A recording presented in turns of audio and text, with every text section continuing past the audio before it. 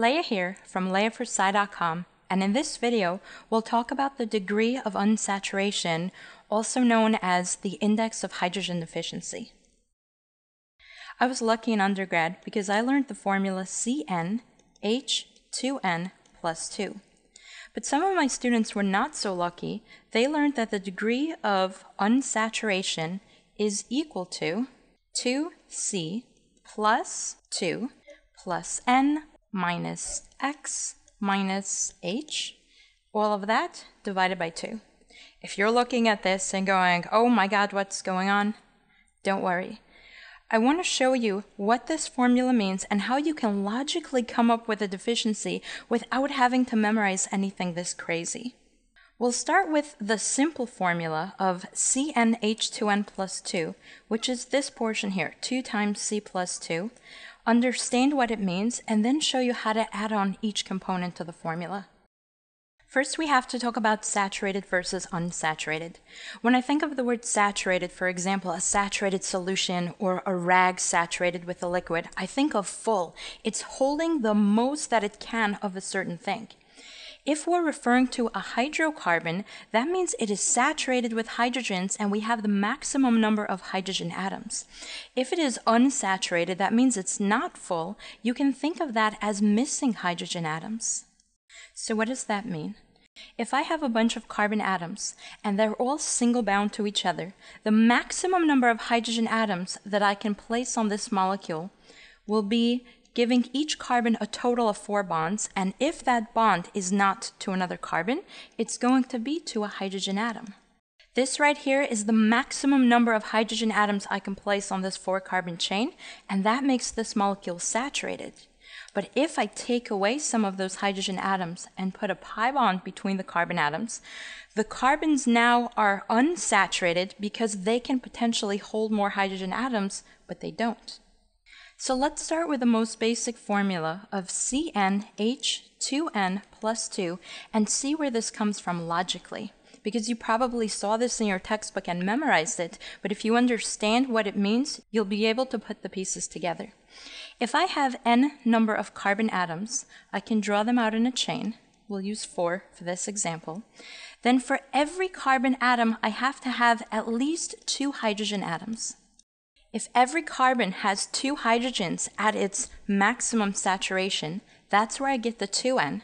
But because the terminal carbons are not bound to another carbon atom, I have to add in plus 2, 1 hydrogen to the right and 1 hydrogen to the left. This is where I get the formula 2n plus 2 for a saturated hydrocarbon. But now, if I want to make it unsaturated, for example, I want to add a pi bond to this molecule, the 2 carbons that are pi bound to each other have 5 bonds total, which violates their octet. So to make that pi bond possible, I have to remove 2 hydrogen atoms, bringing their total bond count back down to 4. In other words, the cost of a pi bond is 2 hydrogen atoms. I have to remove 2 hydrogen atoms to allow the carbon the ability to make that bond. Let's say I want to add a triple bond or a second pi bond between these 2 carbon atoms. Once again, they have 5 bonds each, and once again, the cost is really 2 more hydrogen atoms to free up carbon to bind. If you look at it, we have 2 pi bonds that each cost us 2 hydrogen atoms. Now, if you had memorized the formula for an alkene, you'll remember that it was CnH2n, but really it's the formula of 2n plus 2, and then minus 2 for the pi bond, plus 2 minus 2 cancels. That's how you get the CnH2n. So don't memorize it, recognize it. Now, if you remember the formula for the alkyne, it was CnH2n minus 2. How do we get minus 2? We really start with 2n plus 2, and then minus 2 for the first pi bond, minus 2 for the second one, plus 2 minus 2 cancels, which leaves us with a net of 2n minus 2. That's because every pi bond costs us 2 hydrogen atoms. Remember, these carbon atoms are sp3, and that means they're able to rotate about their single bond. So here we have a 6-carbon chain, saturated. Notice that every carbon has the 2 green hydrogens plus the 2 purple ones at the terminal carbons, but I've rotated so that it almost looks like it's about to form a ring. If I want to turn this hexane into a cyclohexane, the terminal carbons each have 5 bonds, which violates their octet. So what I have to do is remove 2 hydrogen atoms, bringing it back down to 4. In other words, the cost of a ring is also 2 hydrogen atoms. And the key takeaway here is that every pi bond costs 2 hydrogen atoms, and every ring costs 2 hydrogen atoms. So if you're given a formula, how can you apply this logic? Let's see.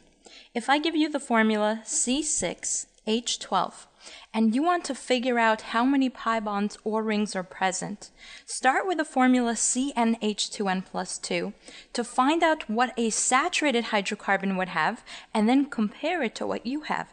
So if we have CnH2n plus 2, and we compare it to this formula, the carbon number is 6, n is 6, and that means for hydrogen, we would expect to have 2n, or 2 times 6 plus 2. 2 times 6 is 12 plus 2 is 14. The next thing we want to do is compare what we should have to what we have. We should have 14. We only have 12. The difference between them is 2, but that doesn't mean I have 2 pi bonds or 2 rings, because remember, the cost of each pi bond or ring is 2. Since the cost is 2, we're going to divide it by 2, and that means our answer is 1.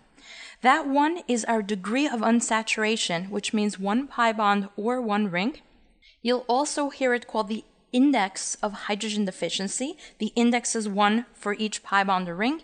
And you'll also hear it called double bond equivalence, or DBE. Again, a bond is a double bond, or a ring is the equivalent of a double bond in terms of the deficiency. Let's see how it relates to the crazy formula.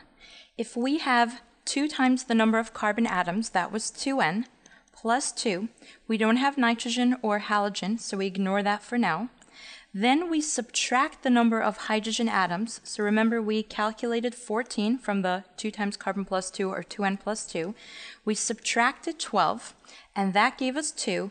We divided the whole thing by 2, and that's how we got 1 for the degree of unsaturation. The next thing to consider is, what if you have an oxygen atom in your molecule, especially because this formula does not appear to account for oxygen. And the reason for that is because oxygen does not change your formula. Let's see by looking back at our initial saturated molecule. If I take this bond to hydrogen and I just exaggerate it a little, nothing changed. Say I want to put an oxygen into the molecule in the form of an alcohol. I'll put the oxygen right there. So that means I have carbon bound to oxygen, oxygen bound to hydrogen. Notice that the number of hydrogen atoms did not change when I added in that oxygen, and so it didn't change my formula. But now let's say instead of an alcohol, I want to look at an ether. So I'll take an oxygen atom and place it in between 2 carbon atoms. Once again, the formula didn't change. The common argument here is, okay, that's for single bound, but what if I have a carbonyl? If I have a carbon double bound to an oxygen, doesn't that change the formula? And the answer is still no. Let's take a look. For this molecule right here, in order to have a carbon double bound to oxygen, I need to free up 2 spots on the carbon atom, because remember, every pi bond costs 2 hydrogen atoms, and that is how I get my carbonyl, or carbon double bound to an oxygen. The argument here is, I just removed 2 hydrogen atoms in order to place that oxygen there. But watch this. The number of hydrogens changed not because of the oxygen atom, but because of the fact that there is a pi bond. I will have the same deficiency of 2 hydrogens if I place a pi bond between 2 carbon atoms, and then put an oxygen in between carbon and hydrogen. Notice that these 2 molecules are constitutional isomers of each other because they have the same exact molecular formula. The only difference is where the atoms are placed. So if I have a pi bond on the molecule, I lose 2 hydrogens regardless of if that pi bond is carbon to oxygen or carbon to carbon. On the periodic table, the sulfur atom sits directly below oxygen. That means sulfur has the same bonding pattern, and therefore if sulfur shows up in your formula, treat it as an oxygen and ignore it because it's not going to change your number of hydrogen atoms. So we've looked at the 2C plus 2 and the divided by 2. We've discussed why oxygen and sulfur aren't in the formula. Now let's take a look at nitrogen. For every nitrogen atom on your molecule, you have plus 1. So if it's 2 nitrogen, you do plus 2. And that's because nitrogen does change the number of hydrogen atoms. How? Let's take a look. Once again, we're looking at our fully saturated carbon chain, and this time I want to add nitrogen into the formula. So we'll attach the nitrogen in between the carbon and hydrogen atom. But as you know, nitrogen has 5 valence electrons. That means we have 1, 2, 3, and 4 as a lone pair. The 5th one will require another bond. And that bond is going to add a hydrogen to your formula.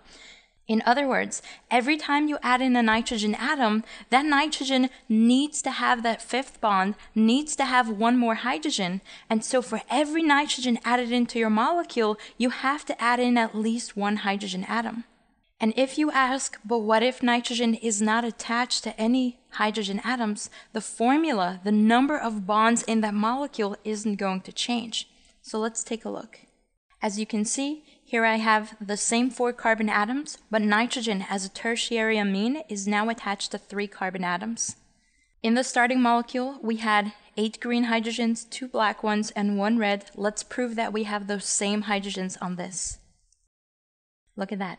Even though the nitrogen atom is not attached to any hydrogens, the fact that nitrogen introduces that extra bond into the molecule, we still require that extra hydrogen atom.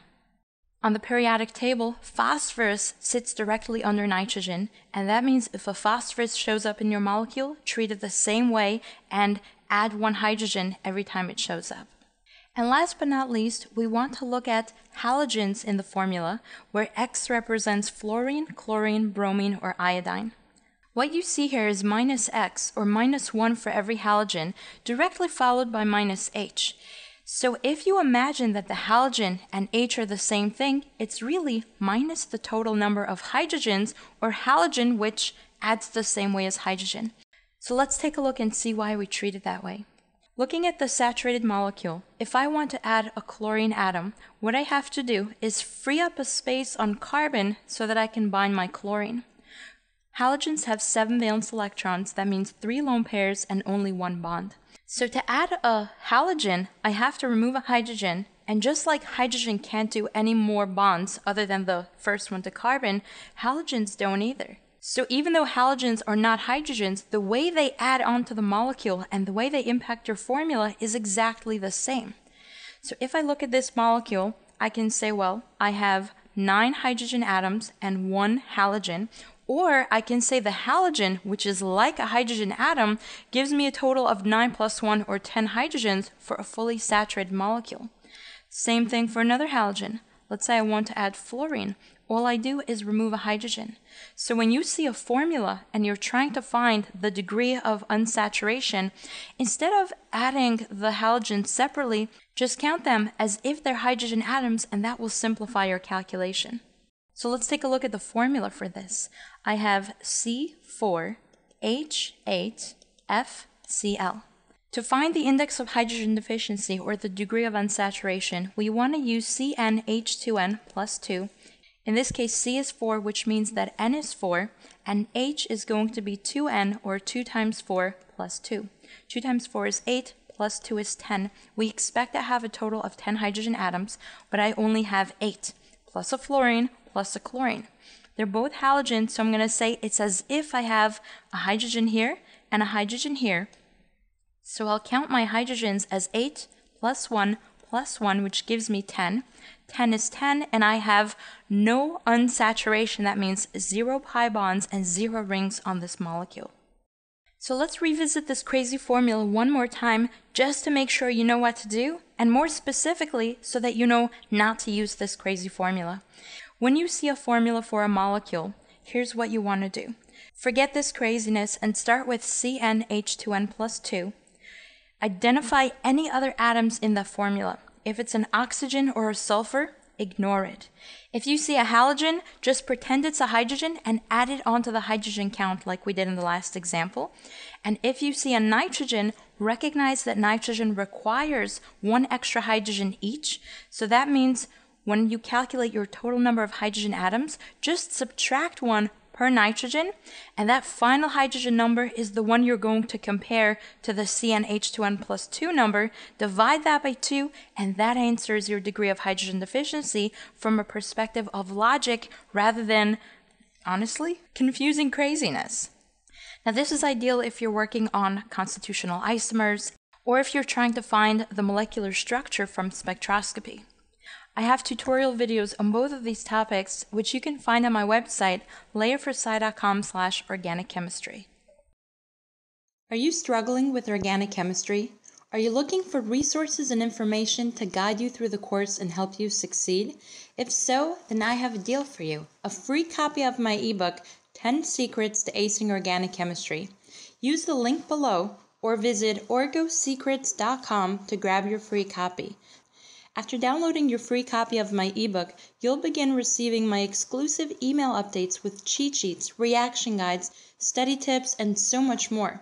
You'll also be the first to know when I have a new video or live review coming up. If you enjoyed this video, please click the thumbs up and share it with your organic chemistry friends and classmates. I will be uploading many videos over the course of the semester, so if you haven't subscribed to my channel yet, do so right now to be sure that you don't miss out.